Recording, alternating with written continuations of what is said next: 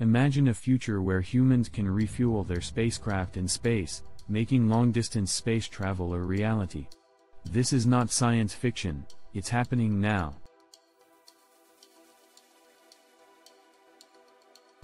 NASA has confirmed that SpaceX is making significant strides towards in-space refueling of their Starship, a crucial step for the Artemis program aiming to return humans to the Moon.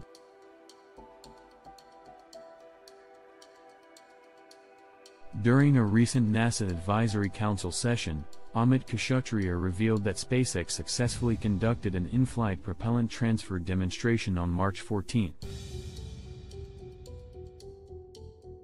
This demonstration involved transferring 10 metric tons of liquid oxygen between tanks in the Starship upper stage while in space, a critical milestone for future missions.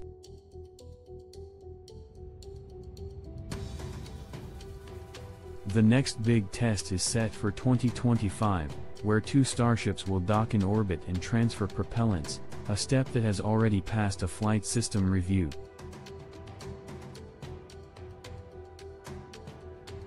Elon Musk highlighted the complexity of docking 2 Starships in space, comparing it to the more challenging task of docking with a space station.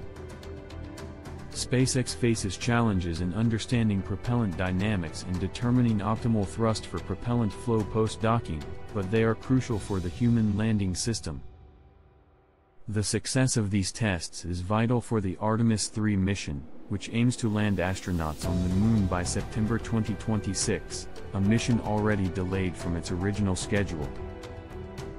Following the in-space propellant transfer test, an uncrewed demonstration mission of the HLS Starship will feature fueling procedures and a lunar landing, with an added ascent demo.